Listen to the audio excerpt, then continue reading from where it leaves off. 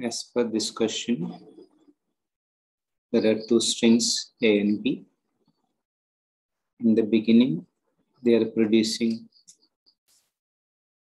beat frequency 5 Hz.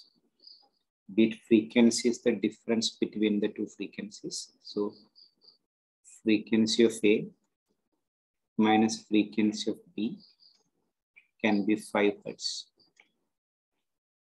No guarantee A is greater.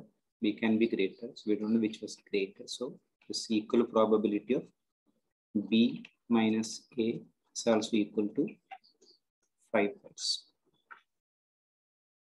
Now, tension in the string is slightly increased.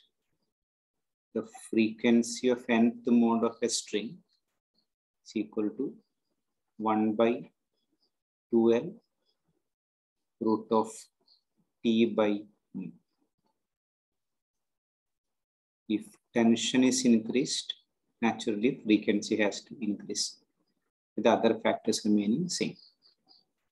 So here, tension of string B is slightly increased. Tension of B increases, frequency of B also increases.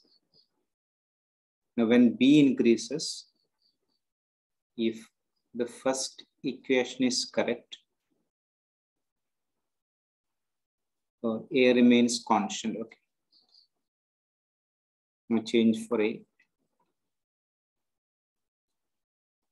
With A remaining constant, B increases, means B is approaching A, but the difference has to be less.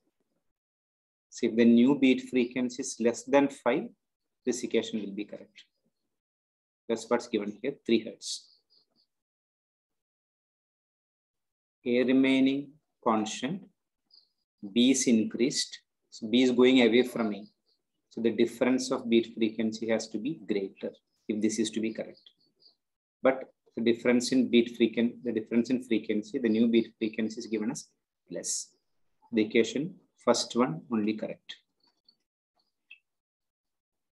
So new A minus new B equal to 5. New A is given as 427. So 427 minus 5 is equal to new B. So new B will be equal to 422 Hz.